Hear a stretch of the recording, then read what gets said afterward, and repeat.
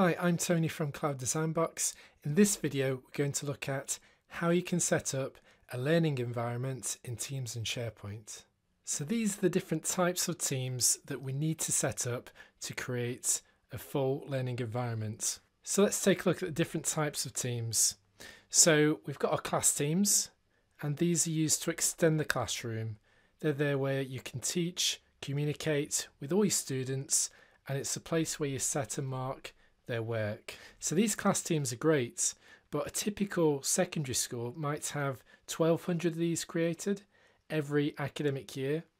So we don't want to store all of our resources in each of these individual silos. We want to work together as a department, save teachers time, and have a centralized resource bank for students. So this is where subject teams come in.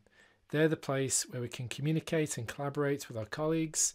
We can save time and drive up the quality of the teaching and learning resources by storing them in a central location that has a full transparency of the department or the subject leaders. And then we've got staff department teams, and these are great places for your departmental meetings, appraisals, line management, CPD. It's a space for the whole department to come together, so multiple subjects come together as one department in a single staff space. So these areas are great, but it might not do everything that your traditional learning platform or VLE does. So how do we fill those gaps? So a couple of things that we do is have a space where we can have a good overview of how the assignments are being set across the entire school by the department and by the class. But we might also want to look up an individual student and see how they're getting on across all their different classes and all the different subjects.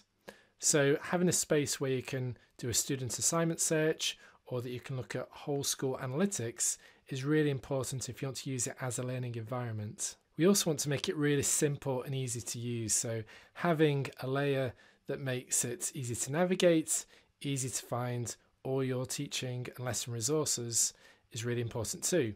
So we create a class dashboard to make it easy to do that. Of course, this is only the start. We've got lots of other videos on assignments, learning accelerators, how to use other features in the classroom, such as Class Notebook.